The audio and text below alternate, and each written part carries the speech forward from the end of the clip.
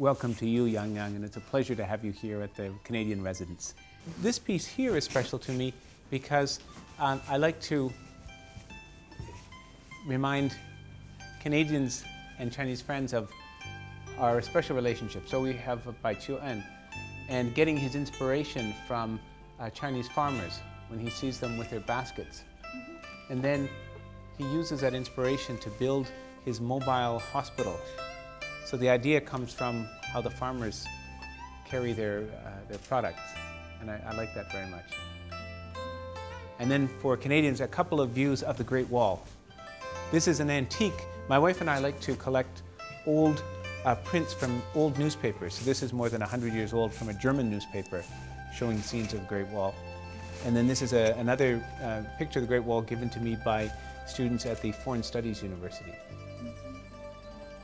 Yeah, so lots of special things to think about here. We have prepared 7 kinds of tea. Which one do you want? Do you have a recommendation? This is a special one called 特级属谱.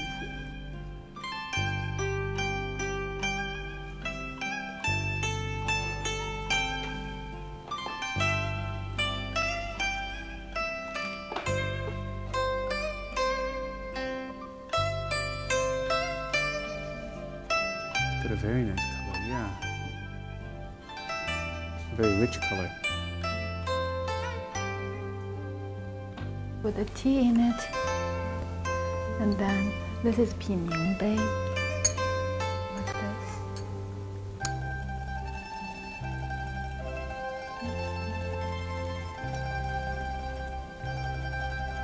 And you can smell the. Oh. Yes, yes. Do you want to try it? Yes, sure.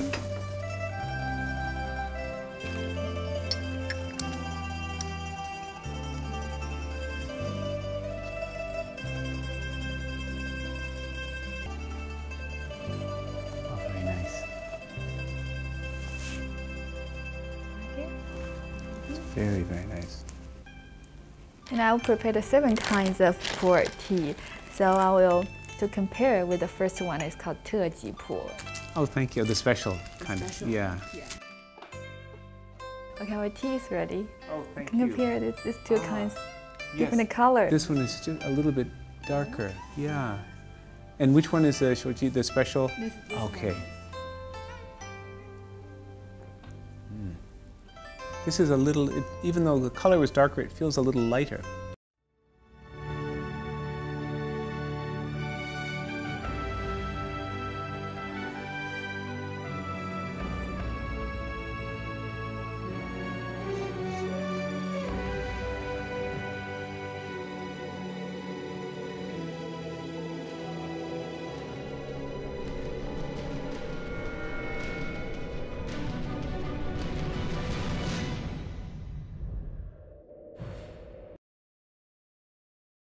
Hello, dear audience, I'm Yang Yang. Today, we are at the residence of the Canadian ambassador to China, Mr. David Mulroney, or Ma Dawei. Welcome. Welcome to you, Yang Yang, and it's a pleasure to have you here at the Canadian residence. I'm so happy to have you in our Tea House program. Today, Dawei will talk about his favorite cultural Chinese cities with us. I'd be delighted to do that.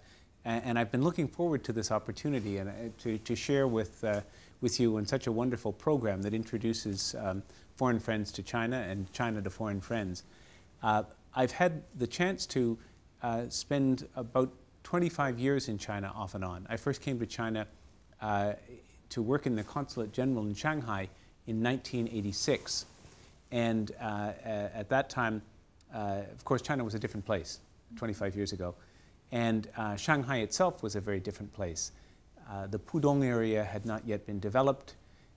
Many of the buildings downtown in Puxi had not gone up.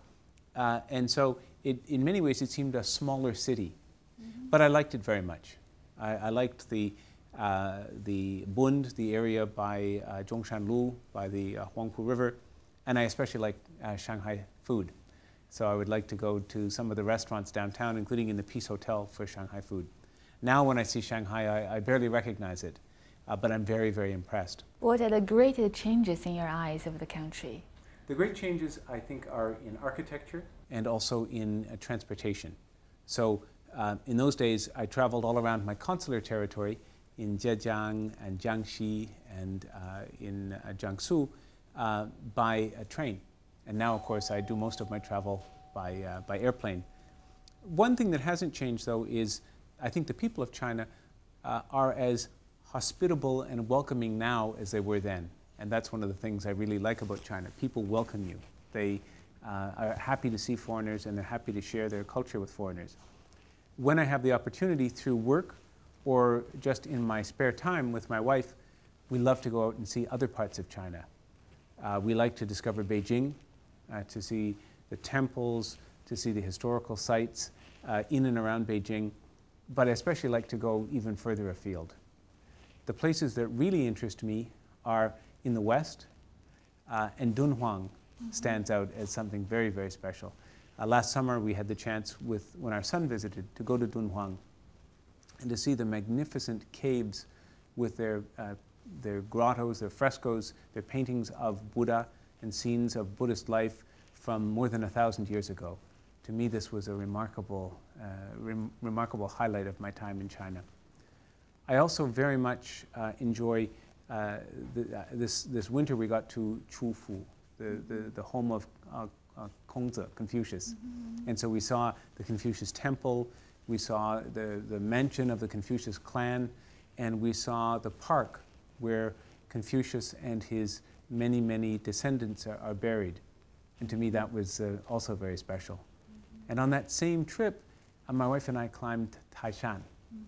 And standing on top of Taishan, looking at the plain, the land around us as the sun was breaking through the clouds, was a really, really wonderful experience. How many Chinese cities have you ever been to? Have you counted? Oh, I think I've been to maybe 30 or 40 Chinese cities. Yeah. Can you name several of your favorite ones? I like Chengdu very much. I like Suzhou very much. I like Guilin a lot. I like Harbin a lot. So I like many, many different kinds of Chinese cities in different places. And because China is so big and so diverse, every city is very different. What I like most about Chengdu is I like the fact that it's a very green city. And I also really enjoy Sichuan culture and seeing restaurants, tea houses, and various buildings and temples. I really find it a very enjoyable city to be in. Speaking of tea, what is your favorite tea?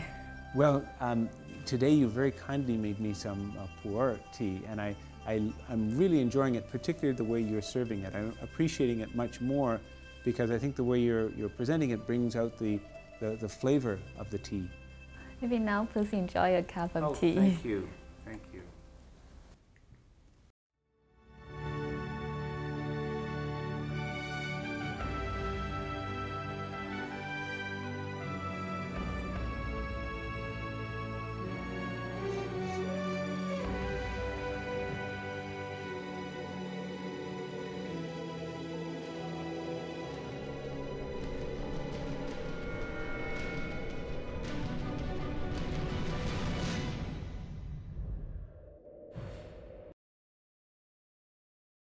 So what do you think the qualities a city should have so that it can be considered as a cultural city? I think, first of all, it should have great institutions, museums, and art galleries. And Beijing certainly qualifies great architecture. And I think it also has to have living space for people, so parks, cafes, places where people can stop and talk and enjoy what they've seen. So it should be a very people-friendly city, and I think China's cities are very much like that. You can walk around, you can go and stop and have a meal, or go to a cafe, you can go to a gallery. It's also nice to see modern culture, modern music. Here, sometimes on the weekend, we'll walk up to Sanlitun to have a look around and see what's going on, or maybe take a cab to Qizhouba to see some of the new galleries and things like that. So we very much enjoy the very active cultural scene and cultural life in Beijing. What's your favorite city? And not counting Beijing and Shanghai, because I've lived in both places. I really like them. I love Dunhuang because of the ancient culture. I love Xi'an because of the ancient culture, and I like Chengdu because of both ancient and modern culture and because of its green setting. So those would be I think my three favorite cities: Dunhuang, Xi'an, Chengdu. Please show us your photo collections Sure, of that. yes, I'd be happy to. This is a photo of my daughter. She was out visiting recently, and we took a cable car up to the Great Wall at Badaling. And this is a photo in Dunhuang, looking at the singing sands, the big sand mountains last summer. And it was a beautiful warm evening. A temple in Xining in Qinghai province, and I visited with my son to see this temple. So my son just graduated, so I was just back for his graduation. And this is Jiayuguan at the very end of the Great Wall. My wife and I climbed a long way up to this tower overlooking the last part of the wall. This is a trip we made just outside of Beijing to the Qing tombs. They're not as visited as the Shosanling, and I found it very interesting because I am very interested in Qianlong, so his tomb is here. And the tomb, I think, of Cixi is also here in this place. So historically, I found it very, very interesting, but it was also very quiet and there weren't many people, so it had a very special feeling. I'm very happy because we've just finished climbing up on Taishan, and it was a beautiful winter day, so it took my wife and me about 5 hours. We took a slow, leisurely climb, but we really, really enjoyed it. And I loved seeing the Taoist temples on the way up, and also seeing people going up and coming down and chatting with people as we went. I really liked that. Oh, we have at New Year, Chunjie, we have a temple fair here in the embassy, and so all across the embassy we have food, we have performances, we have different things going on. And there's a story. Yes. So this young man made some special designs out of sugar, and this is one that combines my birth sign, Ma, horse, and my wife's, and she's a snake. But he wove the snake around the horse, so that my wife says that's her hanging on to me. I said that's a good symbol. This was on October 1st, 2009, 60th anniversary of People's Republic of China. We watched the parade, we saw all the cultural performances. It was just a wonderful, wonderful day. And this is just on the streets in Kashgar, just having a look at the old city. And I really wanted to see the mountains. So this is Karakul, the lake near the Pamir Range. I was very interested in that because I spent 2 years working on Afghanistan, and Afghanistan is just over the mountains from here. So it reminded me of my time in Afghanistan. We were talking about hockey. This is a local hockey team that plays in the eastern part of Beijing. So I was there to watch their game and encourage them, because we love to see cooperation in hockey between Canada and China. And then this is a trip my wife and I made to Harbin in January. So even though I'm a Canadian, I still think it was a little bit cold. But it was absolutely beautiful. So this is in the afternoon. We went to see the snow sculptures, and they were just beautiful and so extensive. I was really, really impressed. And then in the evening, we went to the ice castle. And right after that, we went into a little cafe and took our boots off and put our feet against the warm fire to warm up. But it was really wonderful. And then here we go back to Canada. So this is December of 2008, and I'm in the city of Quebec City. This is the St. Lawrence River, all frozen, and we have an icebreaker that makes a path across the river so that the ferries can go back and forth. But Quebec is a very old city in Canadian terms, about 400 years old. And the people in Quebec speak French. Speak French. Can you speak French? Je peux parler français, mais d'habitude je parle anglais. Je parle un peu français. Oh, votre français est formidable. Je viens de Dalian. Dalian est une belle ville. Oui, oui, oui, oui, oui. Bienvenue à Dalian. Merci beaucoup. J'espère d'avoir l'occasion de visiter. Où est-ce que vous avez étudié le français? À Dalian. À Dalian. Okay. Oh, wow. That's wonderful. Oh, and this is an addition to my family that I made in China. This is my dog Sherpa, and I'll bring him out to say hello a little bit later on. So he's just learning English because I think he started out speaking Chinese first. It's tea time. Oh, okay. Let's have another cup of Sure, tea. let's do that. Thank you. I'm really enjoying this.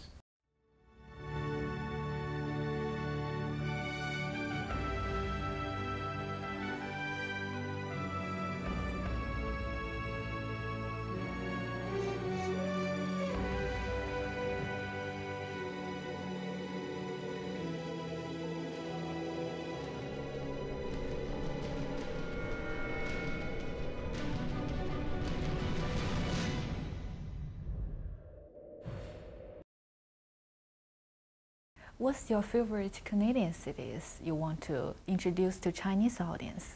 Well, I think most Chinese friends know Vancouver quite well, and I like Vancouver very much. But it's also interesting to come a little bit further east. So Toronto, my hometown, is special to me.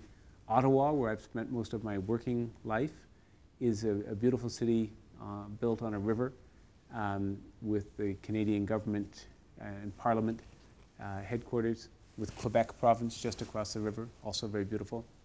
Montreal is culturally very interesting. Right now, the very famous group Arcade Fire is from Montreal. So it's a home of a lot of Canadian culture, great restaurants, and lots of business activity with China. And for visitors who will visit Canada for the first time, and which is the first city you recommend? And are there any special tips? Sure. Well, visitors coming from China normally go first to Vancouver or Toronto, because we have now lots of direct flights on Air Canada, on Air China, on China Southern, on Hainan Air, to those two cities. And I really recommend visiting both. Once you go to see both, you should get out and see other parts of the region. So if you go to Vancouver, you should definitely cross over to Victoria, which is on Vancouver Island. If you go to Toronto, you should visit Niagara Falls, which is not too far away, or Ottawa or Montreal. So it's good to go to one place and then visit the region around it. That would be my advice. And what are your suggestions to Canadian visitors who want to come to China? Canadian visitors who come to China must see Beijing. Highly recommend Shanghai, and then recommend trying to do one other place. So I had relatives in who went to Xi'an, and also they went into the far west, and then also came out via Shanghai. So try to see the two principal cities, but one or two historical things beyond those cities. Okay. Thank you very much for joining our program, Mr. My Ambassador. great pleasure. And thank you so much for introducing such a wonderful tea. I really enjoyed chatting with you, drinking tea, relaxing, just like you said. What are your hopes to our Tea House program? Well, I feel honored to be included in the number of ambassadors you've met, and I really encourage you to keep introducing ambassadors to China through your program. I think you're a good ambassador for China. Thank you very much. Thank you. Okay, thank you very much, Dawei, for joining our Tea House program.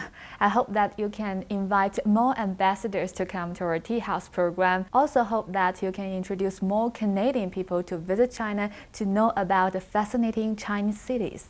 Well, thank you very much, and thank you for welcoming me and introducing such a relaxing tradition as the preparation and drinking of this wonderful pu'er tea. My hope is that your program will go from strength to strength, and I will certainly encourage my fellow ambassadors to be part of it because it's a great opportunity for us. I also really support your work in the ranking of Chinese cultural cities because it's enormously helpful and educational for foreigners to learn about the many, many cities and all that they have to offer to foreigners. So I'm going to be watching that very carefully and encouraging my Canadian friends to watch, to listen, and to learn. Thank you very, very much. Okay, thank you. 我特别荣幸有机会跟您讲话，合起来，我想你介绍中国和中国文化，我觉得是特别有意思，所以非常高兴。